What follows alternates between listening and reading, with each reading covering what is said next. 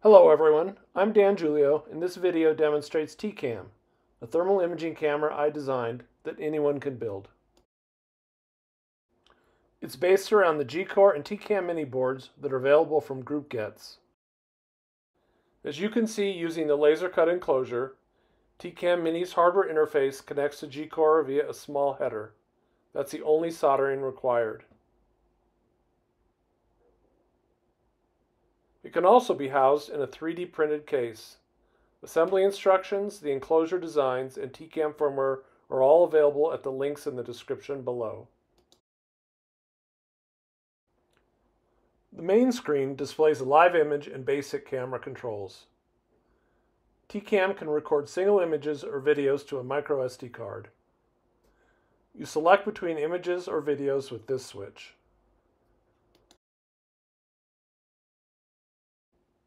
The gCore power button is used as a shutter control and the camera turned off with this GUI button.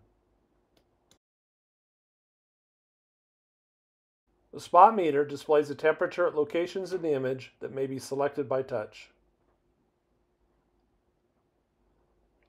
There are several color palettes that are useful for different types of images and can be selected by tapping the top or bottom of the palette bar.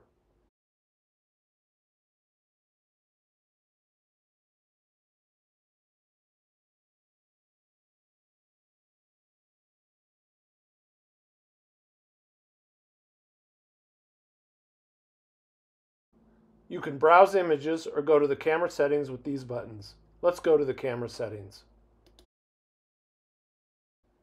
Camera settings are split into two sections. Camera operational controls on the main settings screen and camera setup on subscreens accessible via these buttons. You can control the recording interval for videos, camera gain, emissivity, and other things directly. There's also a handy emissivity lookup table listing many common items.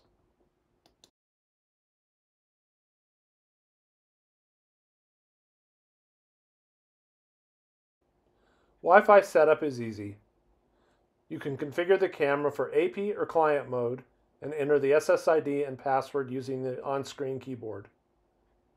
You can also scan for available networks and use those to populate the SSID field.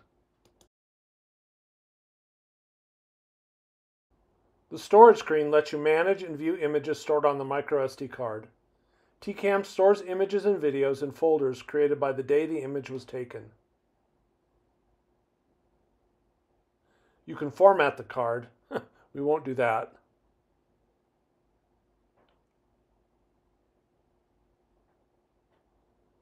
Delete individual images.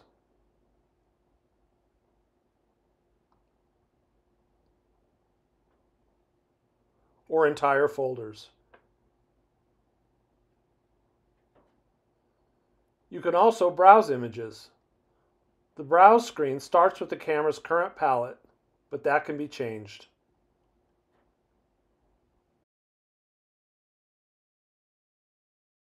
You can delete images or move between them using on-screen controls. Videos can be played too. The manual range button may be used to span lock the temperature range so the palette's false color mapping in videos doesn't constantly change during playback.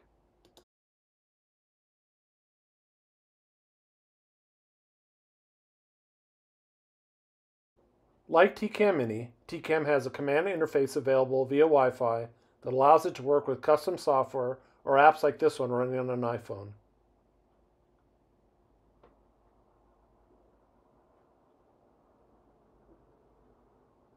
Images can be saved and the camera remotely controlled.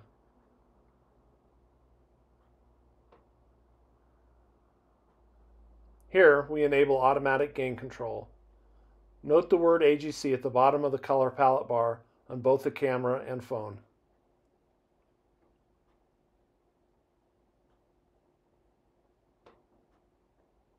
Saved images can be played back and exported to the Photos album or other apps running on the phone.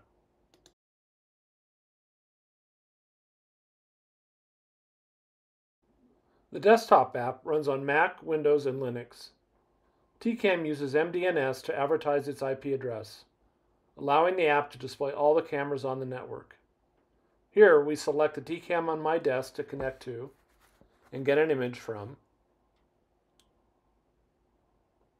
The app also allows full control over the camera.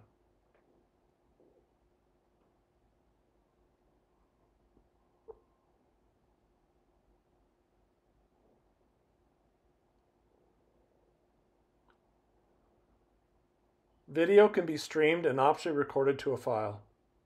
Files are identical to those on the camera's microSD card. A histogram displays the pixel density of the temperatures in the scene.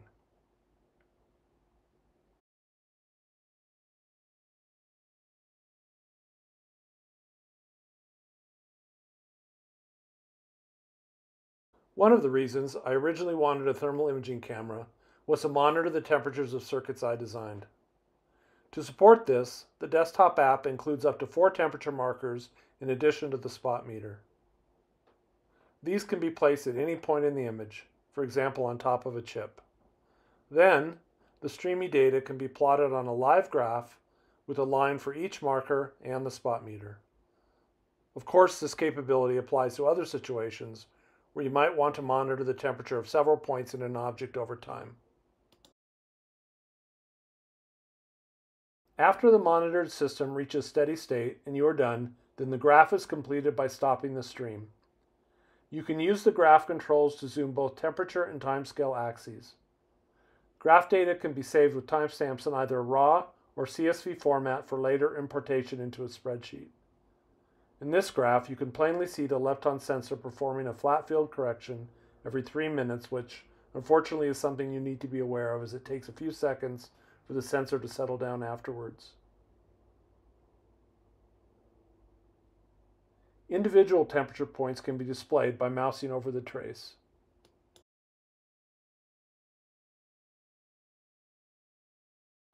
The desktop app can remotely download images from tCam's microSD card.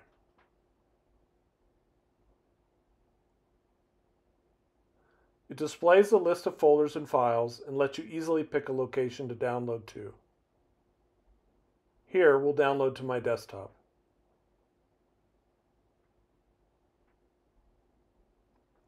You can select entire folders or files within a folder to download. Optionally, you can delete the files after they're downloaded. Once downloaded, the images and videos can be displayed by simply dragging them onto the app.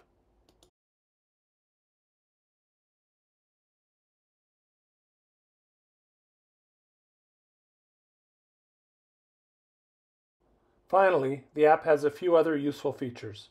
You can check to see if there are firmware updates for tCam or new versions of the app itself and download them. tCam firmware updates may be performed over the air with no other programming hardware necessary. A super useful feature for people who want to write their own software is the log window. It displays the transmitted and received JSON packets, which are helpful to understand them.